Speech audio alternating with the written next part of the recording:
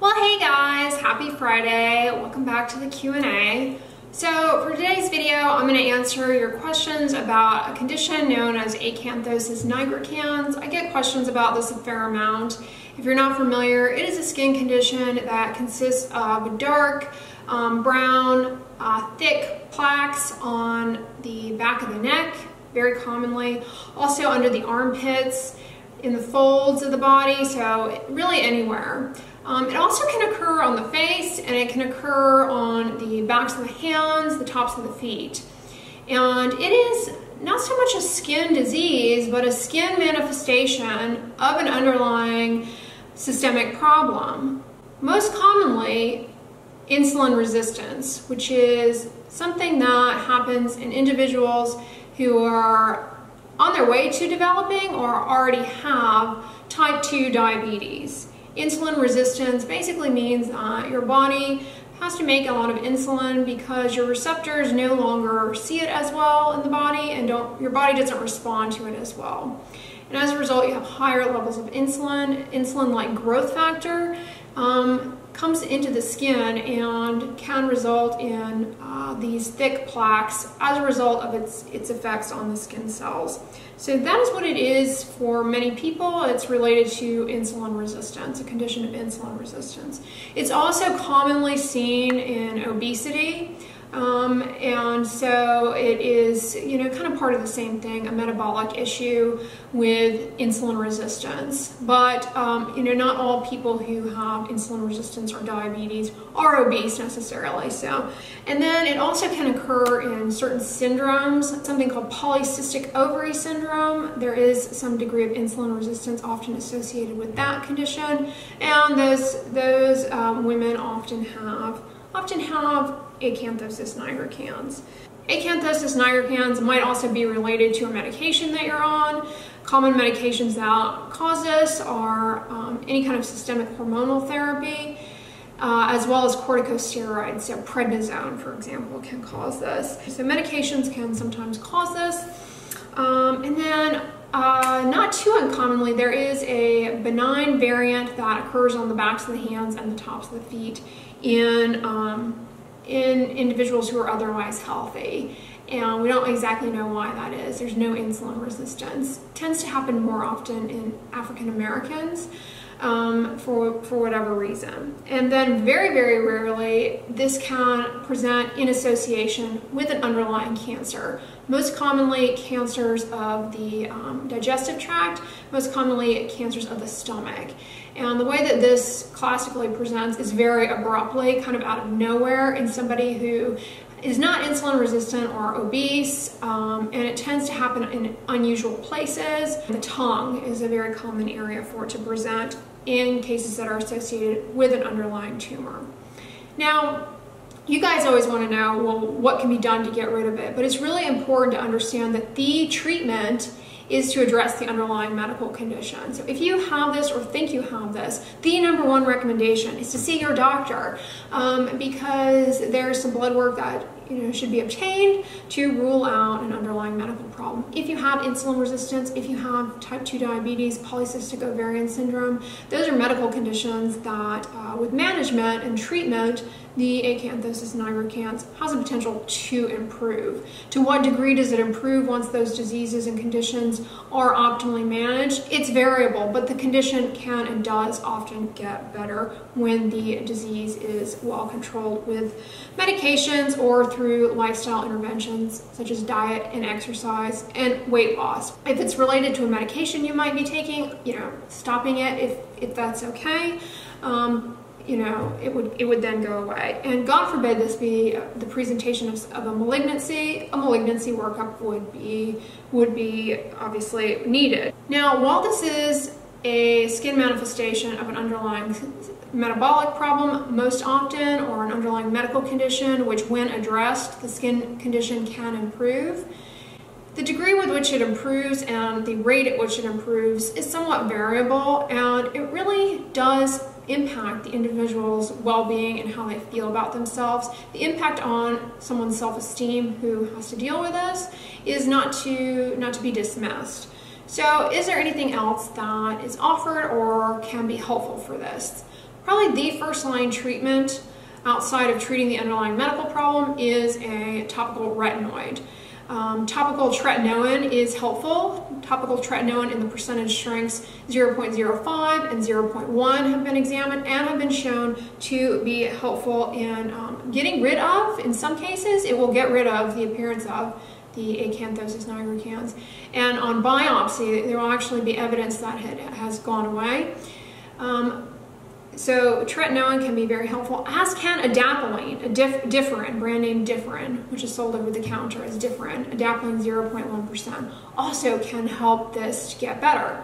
When the topical retinoid is stopped, the condition will often come right back. So it's something that has to be maintained. And then the other problem with topical retinoids is that they are very irritating. And because this condition tends to present in areas of the folds, like in the armpits, the potential for irritation from tretinoin is even greater. So sometimes it's very hard to tolerate these treatments in those areas so well. But it is effective, and it can result in improvement in the appearance. It's not going to help in everyone, and who it helps, it's hard to predict, but many people do get very good results using a topical retinoid.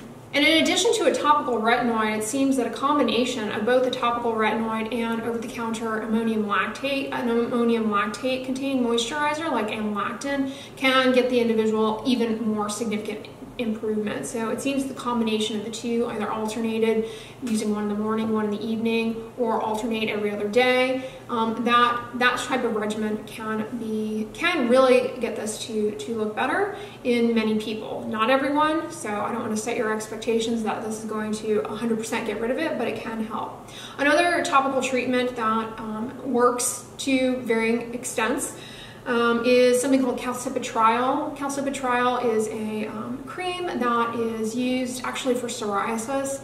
It is a cream whose active ingredient is analogous to the shape of vitamin D and helps to control cell proliferation in the skin, kind of help regulate it.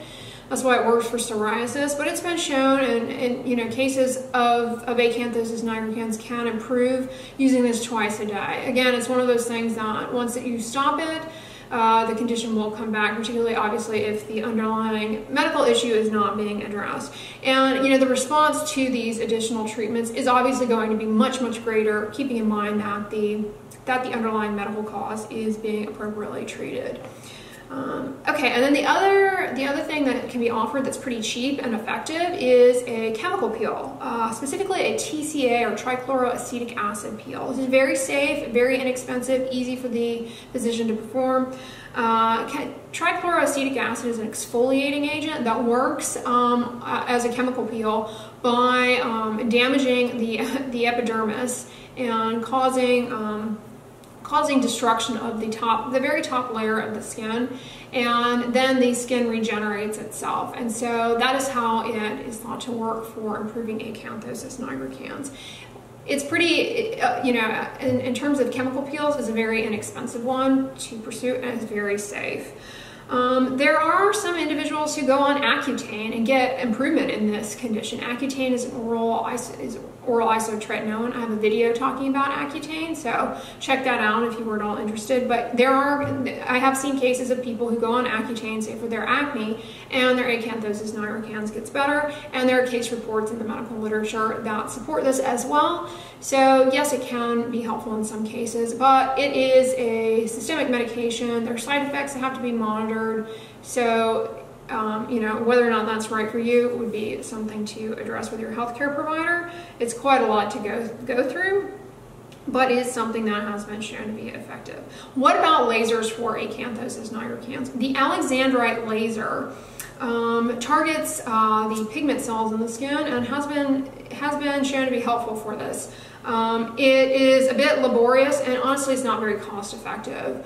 You have to have about 7 treatments spaced anywhere from 4 to 8 weeks, and that'll get you some degree, if not complete, improvement in the appearance of the Acanthosis nigricans, but it will likely come back, and the improvement that you get is not likely to be much better than what you would get from a retinoid or from some of these other more cost-effective treatments. So it's very, very costly. In other words, you've got to go back to that laser surgery, you know, that provider that has a laser, and pay that copay and pay that fee every single time. It's not going to be covered by insurance, so probably not, you know, that's not really ideal for everybody. But those are some things that can help. The other thing that can help, although it's very irritating, is microdermabrasion. I have a video on microdermabrasion, and you know, it can lightly exfoliate the skin and kind of, you know, help the skin texture improve and the appearance improve as well. So that is another option.